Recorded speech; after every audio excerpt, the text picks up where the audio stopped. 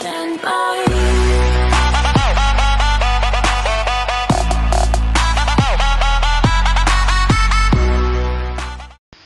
Hello viewers and welcome to another video.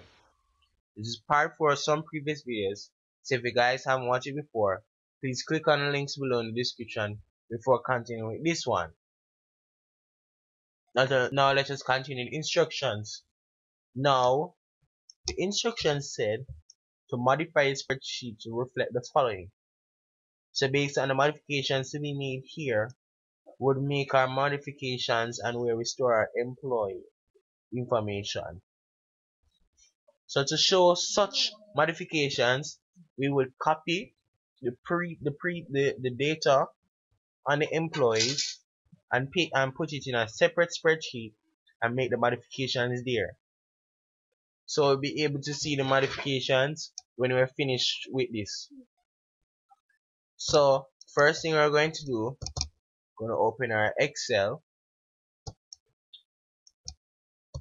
and we're going to copy election 1 where the employees information are stored, paste it in a separate spreadsheet, and then we'll begin with the instructions or the modifications to be made. So the non-taxable portion has been changed 60% of the basic pay. So all we have to do now, we just change this from 35% to 60%. So because of the use of keys, we made it is easier for us to make our modifications because the formulas down here are mapped onto the keys. So anything that changes up here, the values change down here as well.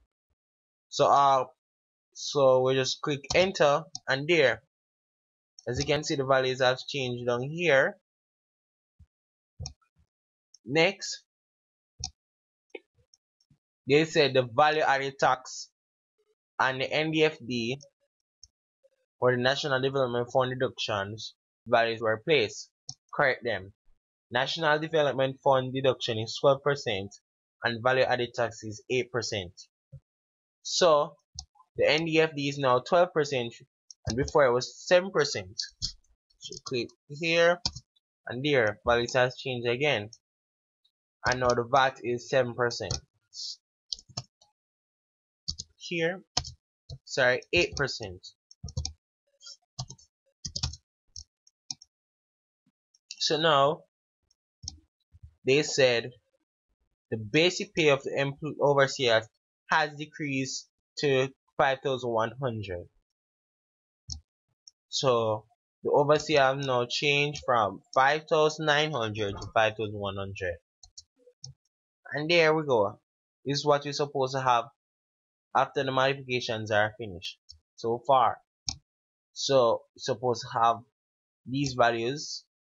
Should have 5,100 for the overseer, 60% for the non-taxable, 8% for the VAT, and 12% for the NDFD. So next, they said to insert the following two employees in the Church of Santiago section. So in this section, we're going to insert obviously these two employees into the Church of Santiago section.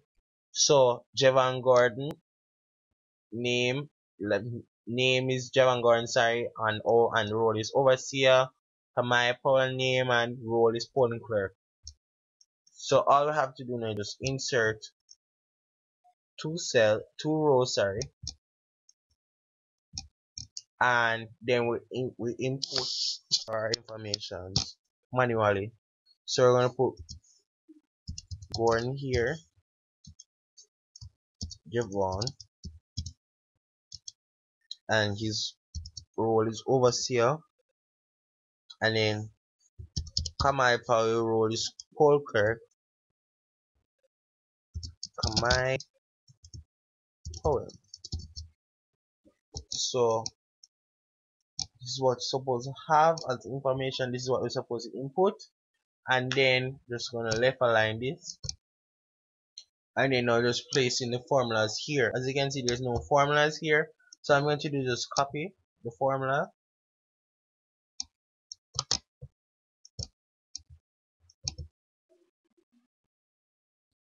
and paste it here. There you go. This is what we're supposed to have so far. It's the code, the overseer is supposed to be 5,100. The non-taxable 60%, VAT 8%, NDFT 12%, and we're supposed to input two of these employees into the Church of Santiago section and put in the values here, the formulas here.